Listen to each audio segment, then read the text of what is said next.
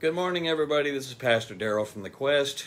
I want to welcome you to the Quest website. If this is the first time you've ever been here, or the Quest Facebook, wherever you're seeing this, just want to first of all say good morning to everybody and tell everybody that I'm praying for you. It's one of the things the Lord has been laying on my heart to pray for those people that I see that have been viewing and liking these videos. And so I want you to know I'm in prayer for you.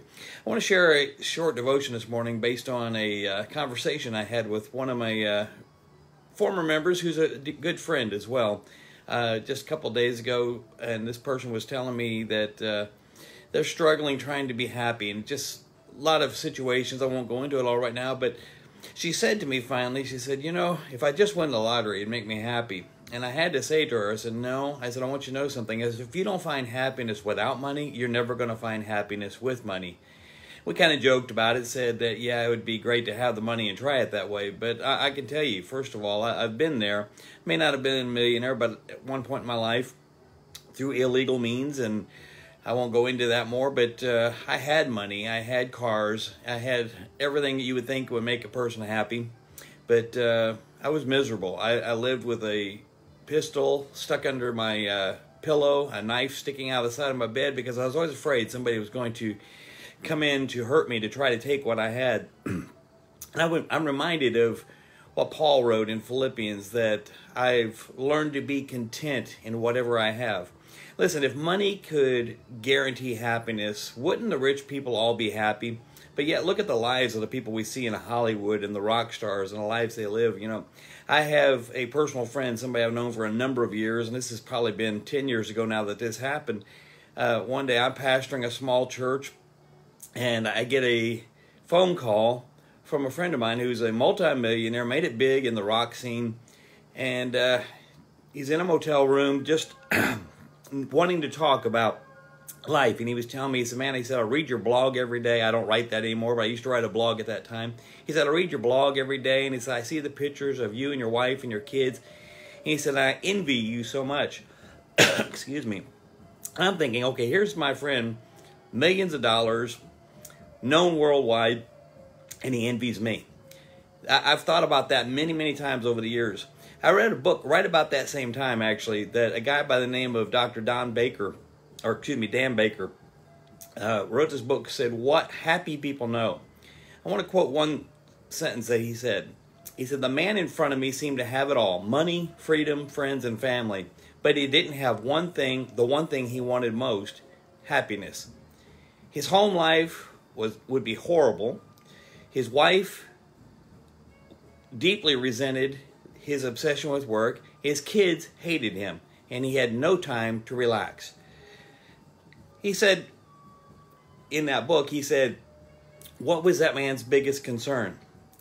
His focus, his goal, his time, his energy, everything was spent on one thing: keeping what he had. Maybe you're listening to me right now and you're thinking, yeah, but that doesn't apply to me. Give me money and I'd be happy. Well, I want to tell you, money is an old saying, money cannot buy happiness. And I want you to know that's absolutely true. Because the more you have, the more fear whispers into your ear and into your heart. Unless you have more, it will never be enough. Unless you have more, you're never going to be secure. What if it all disappears tomorrow? So if money is not the secret of happiness, what is? Paul wrote, I want to read it in its context. It's in Philippians chapter 4, and I want to read it from the New Living Translation. I love the way it's worded here. It says, For I have learned to be content with whatever I have. I know how to live on almost nothing or with everything. I've learned the secret of living in every situation, whether it is with a full stomach or an empty stomach, with plenty or with little. For I can do everything through Christ who gives me strength. What Paul's actually saying right there, you know, people misquote that all the time, and they say, you know, we can do all things through Christ. Well, that sounds wonderful, and that is indeed what it says. But in its context, it doesn't mean, now listen, I can't go outside the house and say, in the name of Jesus, I'm going to jump this house. Doesn't work that way. But I can do everything I'm called to do. I can face life because Christ is my strength, whether I have a lot or whether I have little, Whether I'm feeling well today or whether I'm in illness, Christ is my strength. That's what Paul's trying to say. One of my favorite authors, Watchman Nee, if you've never read him, look him up, wrote these words. He said, I have never met a soul who has set out to satisfy the Lord and yet has not become satisfied himself. That's the secret to finding happiness in his life. Live your life in such a way that you're trying to please God.